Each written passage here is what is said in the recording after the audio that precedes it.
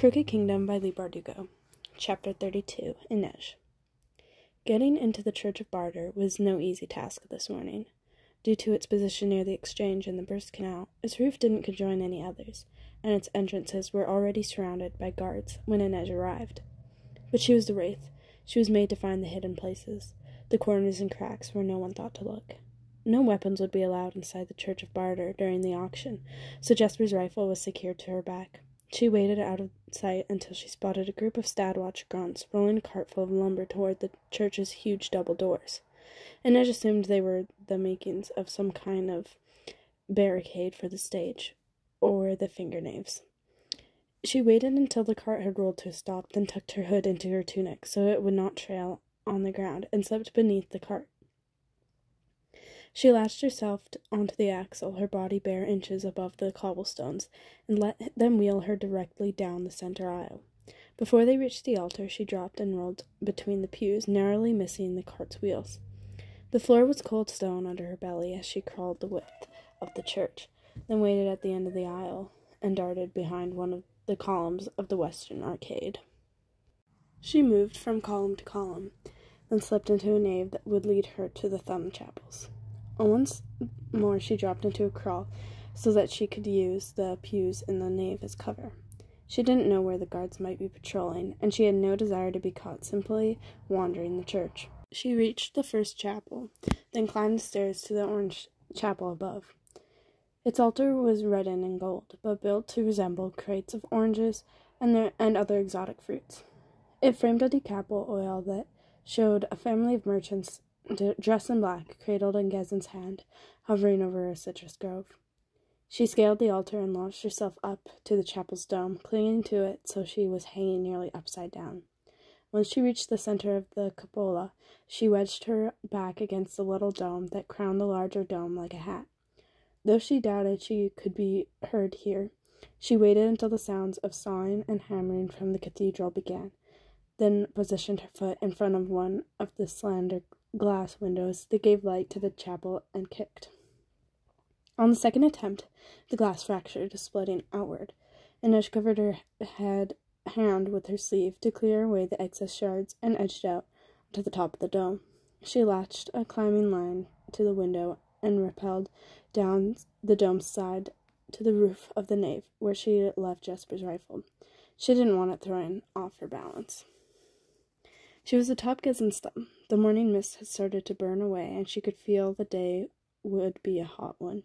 She followed the thumb back to the steeply gabled spires of the main cathedral and began to climb once more. This was the highest part of the church, but the terrain was familiar, and that made for easier going. Of all the rooftops in Ketterdam, the cathedral was Inej's favorite. She had no good reason to learn its contours. There were plenty of other places from which she could have observed the exchange, or the Burst Canal when a job called for it.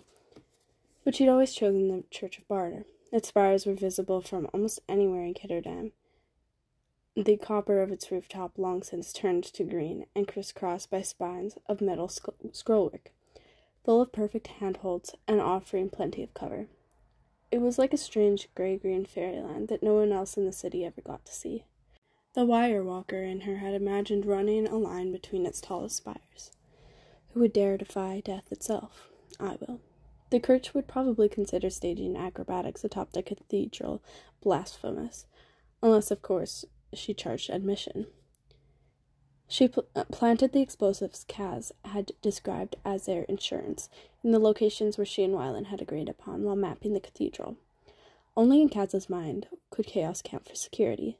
The bombs were meant to be noisy, but would do little damage. Still, if something went wrong and a distraction was needed, they would be there. When she was done, she took up her perch in one of the metalwork pockets that overlooked the apse and the vast nave of the cathedral. Here, her view of the proceedings would be obstructed by nothing but a series of wide slats and the mesh screen between them. There were times she came here just to listen to the music from the organ or to hear voices raised in song. High above the city, chords from the pipe organ echoing through the stone, she felt closer to her saints. The acoustics were good enough that she could have listened to every word of the sermons if she'd wanted to, but she chose to ignore those parts of the service. Gezin was not her god, and she had no desire to be lectured on how she might better serve him. She wasn't fond of Gesn's altar either, a graceless fat lump of rock around which the church had been built. Some called it the first forge, others the mortar, but today it would be used as an auction block. It made Inej's stomach turn. She was supposedly an indenture, bought to Kirch of her own free will. That was what the document said. They didn't tell the story of her abduction, her terror in the belly of a slaver ship, the humiliation she'd suffered at Tantaline's hands, or the misery of her existence at the menagerie. Kirch had been built on trade, but how much of that trade had been the human kind? A minister of Gesn might stand at an altar and rail against slavery, but how much of the city had been built on taxes from the pleasure houses? How many members of its congregation employed boys and girls who could barely speak Kirch, who scrubbed floors and folded laundry for pennies as they worked to pay off a debt that never seemed to grow smaller? If Inej got her money, if she got her ship, she might do her part to change all of that. If she survived this day, she imagined all of them, Kaz, Nina, Matthias, Jesper, Wylan, Kue, who'd had so little say in the course of his own life. Perched side by side on a wire, their rounds precarious, their lives tethered together by hope and belief in one another. Pekka would be prowling the church below, and she suspected Dunyasha would be close by. She'd called the ivory and amber girl her shadow, but maybe she was a sign as well, a reminder that Inej hadn't been made for this life, and yet it was hard not to feel that the city was her home, that Dunyasha was the intruder here. Now Inej watched the guards doing the last sweep of the church's ground floor, searching the corners and chapels. She knew they might send a few brave officers up to the roof to search, but there were plenty of places to hide, and if need be, she could simply slip back into the dome of the Thumb Chapel to wait them out. The guards set up their posts, and Inej heard the captain giving orders for where the members of the Merchant Council were to be seated on the stage. She spotted the university medic, who had been brought in to verify Kue's health, and saw the guard wheel a podium into place where the auctioneer would stand. She felt a surge of irritation when she spotted a few dime lions walking the aisles with the guards. They puffed out their chests, enjoying their new authority, brandishing the purple Stadwatch bands on their arms to one another and laughing.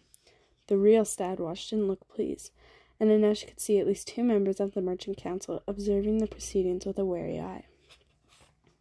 Were they wondering if they'd gotten more than they'd bargained for by allowing a bunch of barrel thugs to be deputized?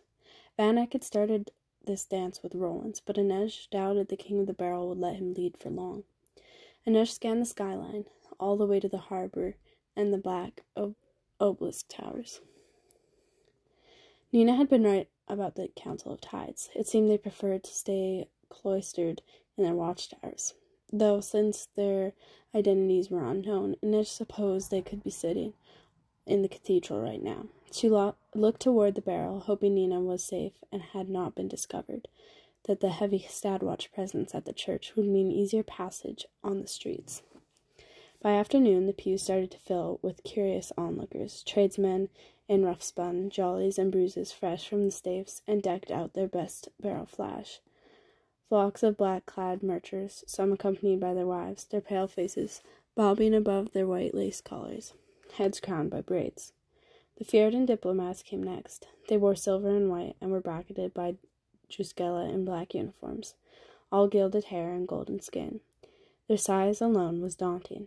Inej assumed that Matthias must know some of these men and boys. He would have served with them.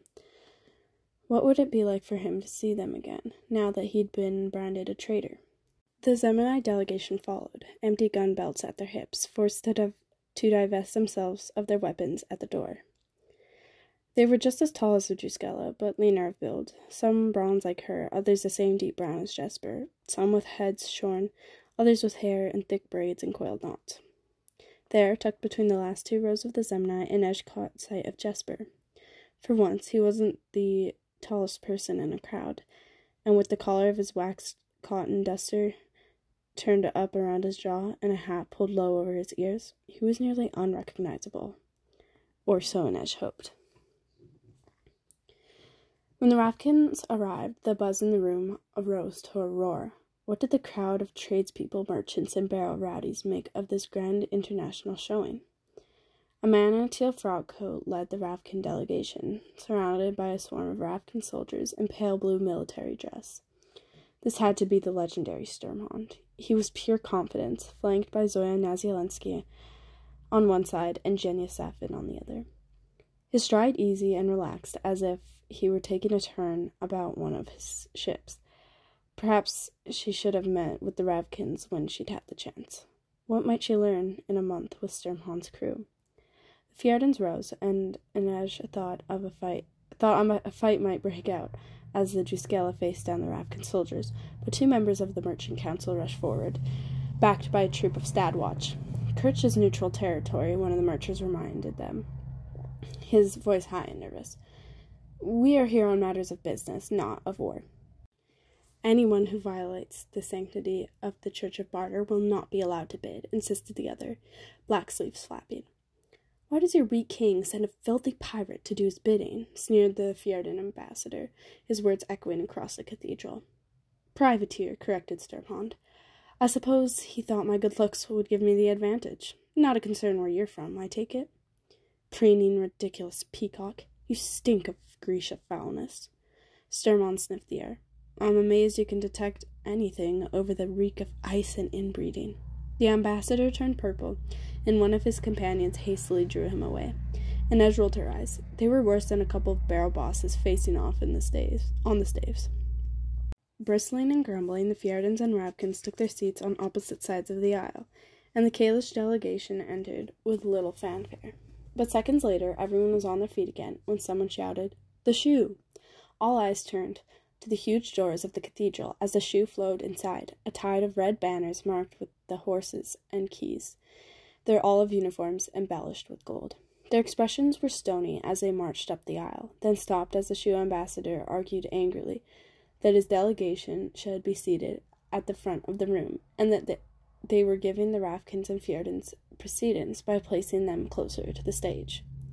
Were the Kurgard among them? Inej glanced up at the pale spring sky. She did not like the idea of being plucked from her roost by a winged soldier. Eventually, Van Eyck strode down the aisle from wherever he'd been lurking by the stage and snapped, "If you wish to be seated in the front, you should have foregone the drama of a grand entrance and gotten here on time." The shoe and the Kerch went back and forth a while longer, until at last the shoe settled in their seats. The rest of the crowd was crackling with murmurs and speculative glances. Most of them didn't know what Kuwait was worth, or had only rumors of the drug known as Jurda Param, so they were left to wonder why Shoeboy had drawn such bidders to the table. The few merchants who had seated themselves in the front pews with the intention of placing a bid were exchanging shrugs and shaking their heads in bafflement. Clearly, this was no game for casual players. The church bells began to chime 3 bells, just behind those from the Geldrenner clock tower. A hush fell. The merchant council gathered on the stage. And then Inej saw every head in the room turn. The great double doors of the church opened, and Kuwe Yilbo entered, flanked by Kaz and Matthias and an armed Stadwatch escort. Matthias wore simple tradesman clothes, but managed to look like a soldier on parade nevertheless. With his black eye and split lip, Kaz looked even less reputable than usual, despite the sharp lines of his black suit. The shouting began immediately. It was hard to know who was causing the loudest uproar. The most wanted criminals in the city were striding down the center of the aisle of the Church of Barter. At the first glimpse of Kaz, the dime lion stationed throughout the cathedral started booing. Matthias had instantly been recognized by his Druskella brethren, who were yelling what Inej presumed were insults at him in Fjerdan. The sanctity of the auction would protect Kaz and Matthias, but only until the final gavel fell. Even so, neither of them seemed remotely concerned.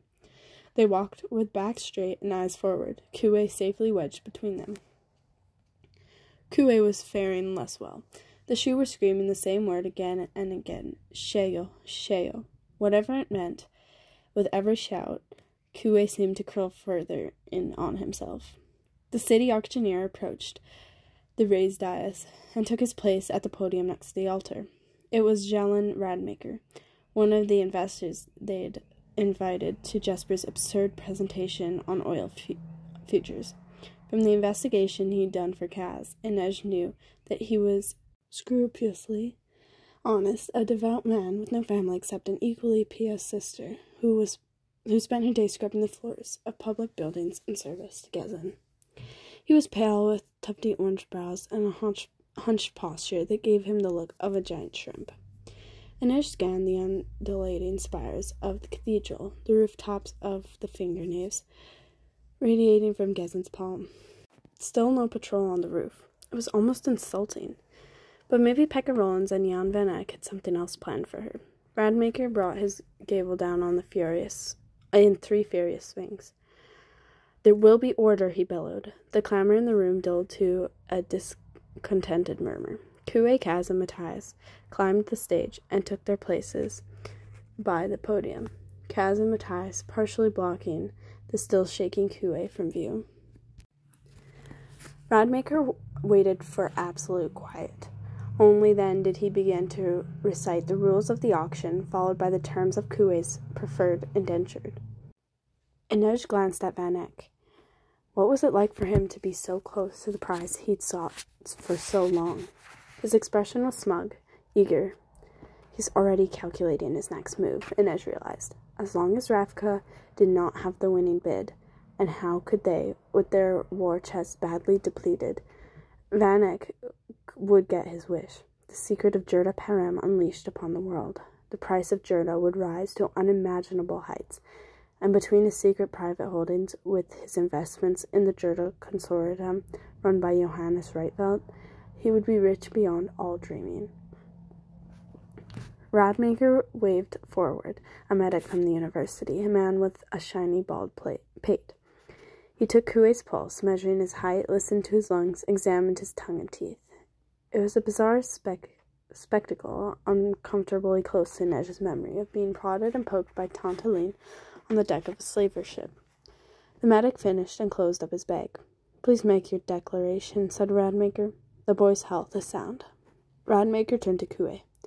"Do you freely consent to abide by the rules of this auction and its outcome?" If Kue replied, Inej couldn't hear it. "Speak up, boy." Kue tried again. "I do." "Then let us proceed." The medic stepped down, and Radmaker lifted his gavel once more. Kue Yilbo freely gives his consent to these proceedings, and hereby offers his service for a fair price, as guided by Gezin's hand. All bids will be made in Kruga. Bidders are instructed to keep silence when not making offers. Any interference in this auction, any bid made in less than good faith, will be punished to the fullest extent of Kirch law. The bidding will start at 1,000,000 Kruga. He paused. "In Gezin's name, let the auction commence." Then it was happening, a clamor of numbers Inej could barely track, the bids climbing as Radmaker jabbed his gavel at each bidder, repeating the offers in staccato bursts. 5,000,000 Kruga, the shoe ambassador shouted. 5,000,000, repeated Radmaker. "Do I have 6? 6, the Fjordan countered. Radmaker's bark ricocheted off the cathedral walls like gunfire. Sturmhorn waited, letting the Fjordans and shoe bat numbers back and forth, the Zemeni delegate occasionally upping the price in more cautious increments, trying to slow the bidding's momentum. The Kalish sat quietly in their pews, observing the proceedings. Inej wondered how much they knew, if they were willing or simply unable to bid. People were standing now, unable to keep their seats. It was a warm day, but the activity in the cathedral seemed to have driven the temperature higher. Inej could see people fanning themselves, and even the members of the merchant council, gathered like a jury of magpies, had begun to dab at their brows. When the bidding hit 40,000,000 Kruga, Sturmhorn finally raised his hand. 50,000,000 Kruga, he said. The Church of Barder fell silent. Even Radmaker paused, his cool demeanor shaken before he repeated, 50,000,000 Kruga from the Ravkan delegation. The members of the merchant council were whispering to one another behind their palms, no doubt thrilled at the commission they were about to earn on Kue's price. "Do I hear another offer?" Radmaker asked. The Shu were conferring. The Fjordans were doing the same, though they seemed to be arguing more than discussing. The Zemeni appeared to be waiting to see what would happen next. 60,000,000 Kruga, the Shu declared. A counter raise of 10,000,000, just as Kat had anticipated. The Fjordans offered next, at 60,200,000. You could see it cost their pride something to move in such small increment, but the Zemini seemed eager to cool down the bidding too. They bid at $60,500,000. The rhythm of the auction changed, climbing at a slower pace, hovering below 62 million until at last that milestone was reached, and the shoe seemed to grow impatient. 70 million Kruger, said the shoe ambassador. 80 million, called Sturmhond. 90 million. The shoe weren't bothering to wait for Radmaker now. Even from her perch, Inej could see Kuwei's pale, panic-stricken face. The numbers had gone too high, too fast. 91 million, Sturmhond said, in a belated attempt to slow the pace. As if he'd grown tired of the game, the shoe ambassador stepped forward and roared, 110 million Kruger. 110 million Kruger from the shoe delegation, cried Radmaker, his calm obliterated by the sum. Do I hear another offer? The Church of Barter was silent, as if all of those who assembled had bent their heads in prayer. Sturmhond gave a jagged-edged laugh and shrugged. 120 million Kruger. Inej bit her lips so hard she drew blood. Boom. The massive double doors blew open. A wave of sea water crashed through into the nave, frothing between the pews, then vanishing in a cloud of mist. The crowd's excited chatter turned to startled cries. 15 figures, cloaked in blue, filed inside, the ropes billowing as if captured by an invisible wind, their faces obscured by the mist. People were calling for their weapons. Some were clutching one another and screaming. Inej saw a mercer hunched over, frantically fanning his unconscious wife. The figures glided up the aisle, their garments moving in slow ripples. We are the Council of Tides, said the blue-cloaked figure in the lead. A female voice, low and commanding. The mist shrouded her face, completely, shifting beneath her hood in a continuously changing mask. This auction is a sham. Shocked murmurs rose from the crowd. Inej heard Radmaker call for order, and then she was dodging left, moving on instinct as she heard a soft whoosh. A tiny circular blade cut past her, slicing the sleeve of her tunic and pinging off the copper roof. That was a warning, said Dunyasha. She perched on the scrollwork of one of the spires 30 feet from Inej, her ivory hood raised around her face, bright as new snow beneath the afternoon sun. I will look you in the eye when I send you to your death. Inej reached for her knives.